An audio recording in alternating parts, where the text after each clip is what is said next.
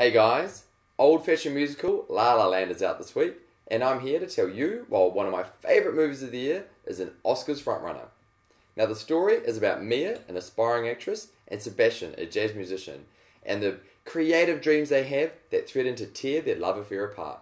Now this is from director Damien Chazelle, who made the brilliant Whiplash, and he proves he's no flash in the pan with this amazing love letter to old-school Hollywood. You would have thought the days of big-hearted, technicolor tap dancing musicals would have wandered off into the sunset with Gene Kelly and Judy Garland. But Damien Chazelle brings back this old genre into the real modern world life, and his assured direction just makes one of my favourite movies of the year.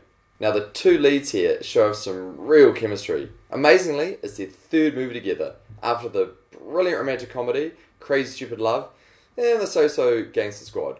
But honestly, they show the commitment to the craft by learning how to dance. Gosling learned how to play the piano, and it just pays off on screen.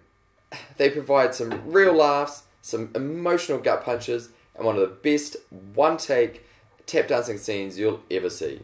This thing is up for 7 Golden Globes, and it's just going to make the Oscars cream their pants for all the throwbacks to old school Hollywood. One Oscar that's a definite lock is Best Song. Chazelle got his Harvard University buddy Justin Hurwitz to write the tunes, and musicals live or die by their songs, and he's written some crackers here.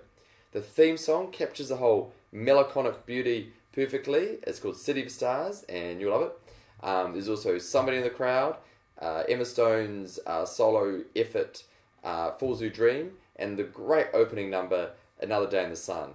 Oh, it's just brilliant stuff. I fell in love with this movie. It looks gorgeous, these two are so charming it hurts, and you'll just love the music.